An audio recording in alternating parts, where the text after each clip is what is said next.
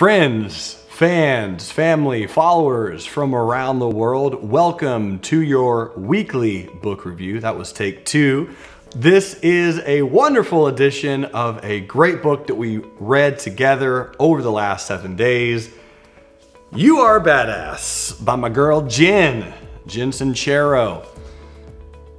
Let's talk about the rating. Newsome, readability scale, straight up 10. Now, I will say the verbiage and the overall language in the book is around the PG-13 scope.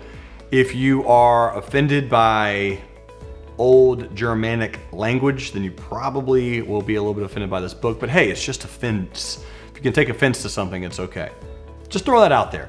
I would highly recommend this book to pretty much anyone for any reason, anything, at any time. Check it out, reading. It's most likely going to change your life to some degree. You will have a takeaway of magnificent proportions if you check out this book.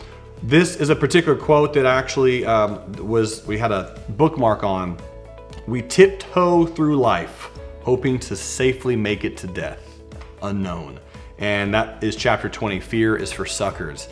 One of the other big takeaways of this particular book is at the end of every chapter, she kind of gives like an outline of things to do, things to focus on, and steps to take to overcome a specific fear, hurdle, mental barrier, something.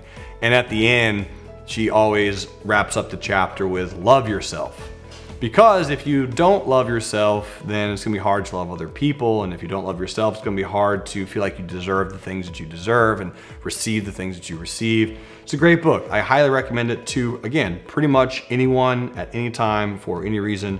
Check it out. Great work, Jen. I know you wrote it a long time ago, and it's a wonderful read. This will probably be one that makes the list of annual reads or annual podcasts at some point in another. But Jen, when we work together, I don't know how or what it's gonna look like, but it's gonna be magnificent.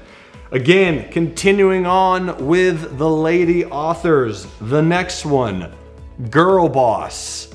This one I'm excited about reading. Let's check it out together. I'll see you in a week. Remember, if you want to succeed, you must read. I'll see you in a week.